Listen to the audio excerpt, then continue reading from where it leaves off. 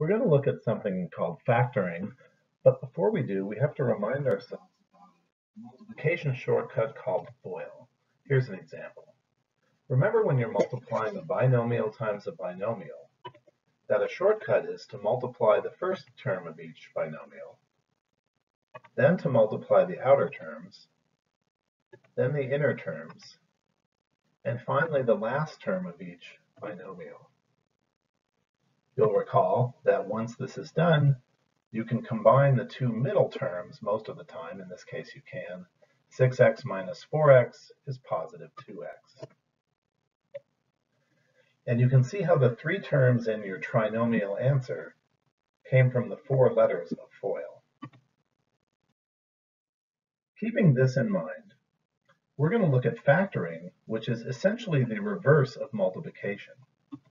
So when we're told to factor this thing on the left side of your screen, we're being asked to find two things that multiply together to give that result.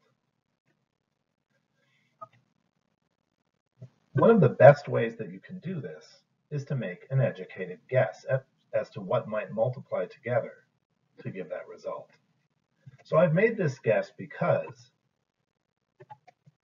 the product of the first two terms would be x squared, and the product or multiplication of the last two terms would be negative 48. Now you'll notice here that I chose negative 12 times 4 to make negative 48, which is true, but also notice it's not the only two numbers that multiply together to make 48. So I want to reinforce here that this is just a guess. Now to check if your guess works, we're going to try the outer and inner product and see if we get a result of 13x. The outer product is 4x. The inner product is negative 12x, which begs the question, do those terms combine to make 13x? Well, they combine to make negative 8x, so no, they don't combine to make 13x. And what that tells me is that the guess that we made is unfortunately wrong. What do we do in math when we make a wrong guess? We guess again. That's what I'm going to do now. So here's another logical guess. Notice in this guess, the first term of each multiplied together makes the first term here. X times x is x squared. And you'll notice this time I chose a different combination of numbers to multiply to make negative 48. Negative 6 times positive 8 is negative 48. Now that's not the only way to do this problem, but again, it's just a guess. And we have no way of knowing whether that guess is going to work until we do the outer and inner products. So watch as I try that.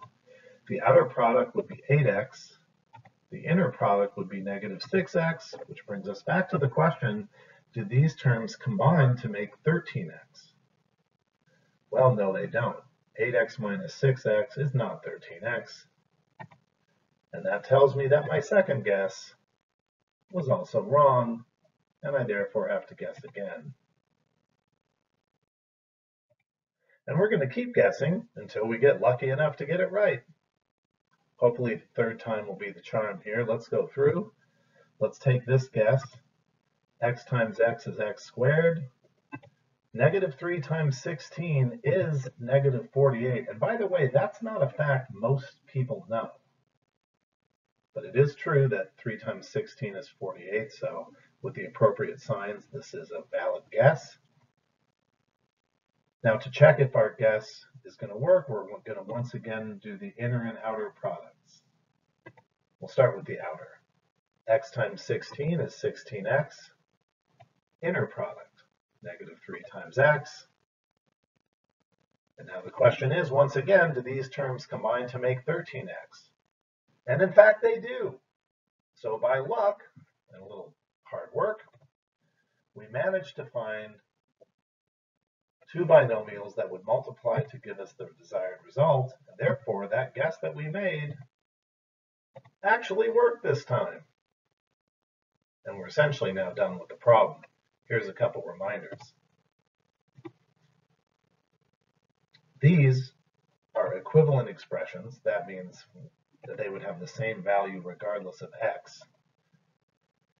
And it's worth noting that we started this problem in standard form and converted it into factored form, and that is the process of factoring. So the tough thing about factoring is that you just have to keep making guesses until one of them works.